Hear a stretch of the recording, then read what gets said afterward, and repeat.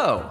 Welcome to this guide where I am going to show you how to get enough seashells to get the Koholint Sword, or the powered up sword in Link's Awakening, as early as possible. The earliest you can do this is after level 4. So I'm going to show you as early as possible how to get every single one of the shells. So let's just name our file appropriately and let's get started. So obviously before we can get any of them, you're going to need to go ahead and grab your regular sword. That's fine.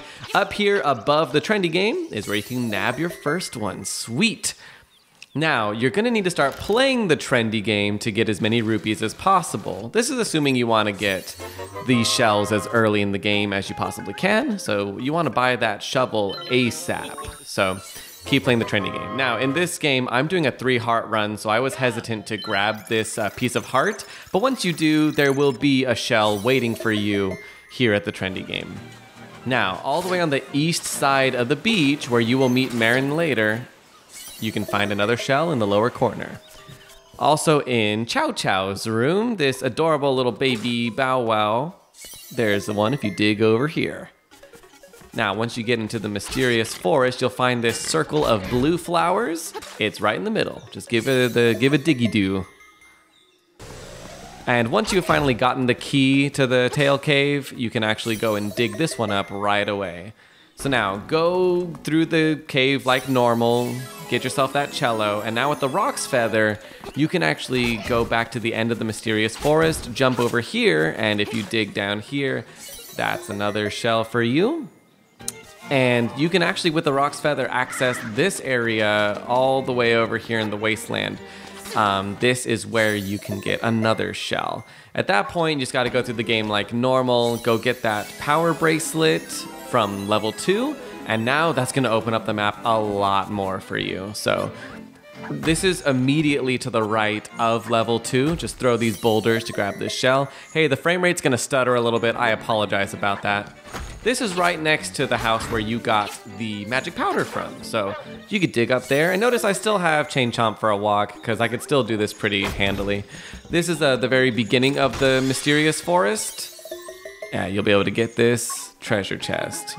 Now, you're gonna need bombs for this next part because you have to actually revisit level 1. So go back to level 1, and in this room over here, you can bomb the wall. Now that you have your handy dandy bombs to finally clear out this dungeon with this shell. Yummy. Now, over back by the Marin Beach, off to the right here is like the ghost house that you'll be coming back to later. You are able to now go in and pick up these pots that you can then go ahead and nab this little shell for yourself. Well, that's easy. Now, this is over by the entrance to level 4, or at least the keyhole. There's a bomb that you have to throw into the hole. So you throw a bomb into the hole, boom, it blasts out a shell. Nice. This is right up above level 3. There's a little diggable space right here. That's great. Now for this next one, I forgot to record footage of this, but there's a giant skull right here that you blow up, and I don't know what I did with my capture, but you're supposed to dig it up right there. So sorry about that, but that's where that one is. Now this is the place where you're gonna turn in the seashells later. There is one just hanging out here in the bushes. South of that, you have this little rock maze with a bunch of pigs in it, moblins, whatever you want to call them. There's a seashell, and you can actually continue right along into this cave where there is a secret bombable wall right over here. That's going to lead you to the roof where you can find another seashell. And of course, if you're like me, then you go right through and forget there's a hole and then fall to your death. Okay, moving on. You gotta get through this rock puzzle. It's a little challenging. And then it is actually to the southwest of the statue. I miss a couple times. There we go. And then if you keep going through the cave and go south, this is to the east of the phone booth. You'll get that one. So go collect the golden leaves like normal. And when Richard gives you access to the underground area, instead of going right, go left to get seashell number 21. So look, we haven't even entered level 3 yet, and we're already over halfway towards getting our beautiful upgraded sword. Now you go through level 3 like normal, and that's going to give you the Pegasus boots, where you can now ram a bunch of things. Like this tree on the west end of the beach. Or this tree, which is right next to level 1. Or this tree, which is right by the warp that's next to Mabe Village. I don't have a list of the locations on hand, so I'm stuttering about the locations. But okay, this is just north of the Animal Village. You are able to access this now that you have the Pegasus boots, and it's hiding under a rock. Now, if you go into the south end of the ruins, you activate these statues whose names are escaping me at the moment. One hit will kill you if you are on a 3-heart run like me, so be aware. You just get that one to move to open up the staircase, which has a chest in it. So yeah, you're going to that area early. It is a little dangerous, but it's helpful. Go back to where you helped out the walrus and play the Ballad of the Windfish. He will come up expecting you to be Marin, and you're not, so he'll just give you a little pity prize, which would be a shell. Nice. Keep going through the desert and dig right there to get another one. Easy. And then over here on the southmost side, like that other shell earlier, I did not get footage of myself capturing it the first time, but it is right here under the boulder. So sorry about that, but it's there. Now at this point, you've progressed enough to unlock this challenge called Fill Up Your Hearts. So you have to just fill up the entire thing and go through it, and you will get a seashell as a reward for that. This mode is really fun to play around with anyways. So I recommend it, even if you're not going seashell hunting. So once you finish it, he will go ahead and give you that lovely prize of a seashell. And unfortunately, he also gives you, and I didn't realize he was gonna do this, a piece of heart, which actually was enough to give me 4 hearts. So I deleted this part of the save, and yeah, I'm just moving on. So once you deliver her letter to Mr. Wright, she will reward you with this shell. So be sure to go back and talk to her once you've rewarded it. Now you've gone through level 4, you've gotten the flippers. Now we can actually get the Koholint Sword. So this is right outside of level 4. You head all the way to the west and go down this waterfall. And diving at the base of the waterfall is where you find this shell. Now, this area over here, it's by level 3. Some people say you can just jump straight to it. I wouldn't chance it. Just wait till you get the flippers. There you go.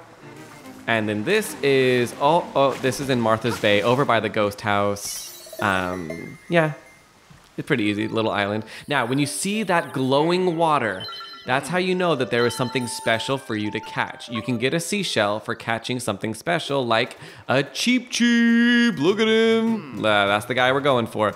So just go ahead and catch him. Only reel him in when he's not resisting, so you would stop right there and reel him in. Anytime he turns away from you or jumps out of the water, stop reeling him in because it will cause your line to break. You also get another one if you catch a blooper, but I don't think bloopers are available after level 4. And also, if the lake itself is not glowing, you can just warp and come back. And if it is glowing, then you're good. And if not, you can just warp away and try all over again.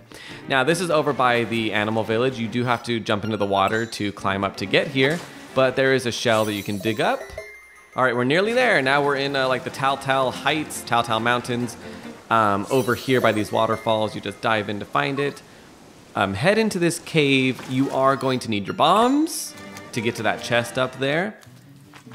And this is gonna be number 38. You are nearly there. If you are following this list, then this is like the last little area you have to do to get your powered up sword before you even set foot into level 5. So there we go. And now we're actually going to go straight back the way that we just came. That way, and over to the left, go up this ladder where we are going to get our final 2. So number 39 is over here by the house that's got like the bird enthusiast, like the chicken enthusiast guy. Throw the bomb into this hole to get that shell. Oh, it bounces over there, so grab it over there. And then head all the way to the right from here. It's right under one of these rocks, and then that'll be it. That's number 40. Now, if you're like me, I reset once I got the piece of heart from Dompe because I wanted to finish with 3 hearts. I was doing a 3-heart run. So I found this other one. Go back to this area north of the animal village. Oh, check out that double kill. Easy. There is another one that you can have access to before level 5. If you swim over here and go through this cave, it'll allow you kind of early access to this, the River Rapids game.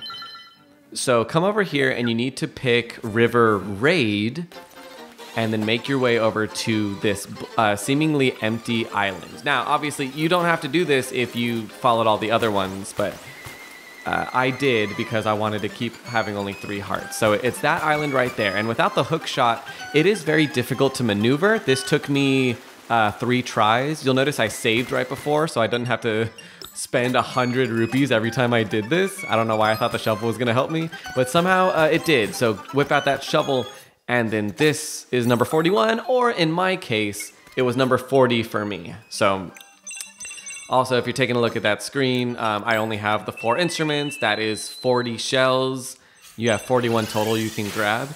And it feels pretty cool being able to go through and grab this. Oh, and by the way, the first reward, which I completely forgot about, happens to be, to my chagrin, a piece of heart. So I do end this run with 4 hearts, and I'm feeling really sad about it. But it's worth it to get this video to you guys in a decent amount of time. Boom, you've got the sword now. And if you're like me, 3-heart runs are really fun to do. It's also nice to have a powered up sword that can fling beams at it. And there's my menu again, just to show you that I've only got the 4 instruments. There's my 40 shells, and there is my Koholint Sword. Nice.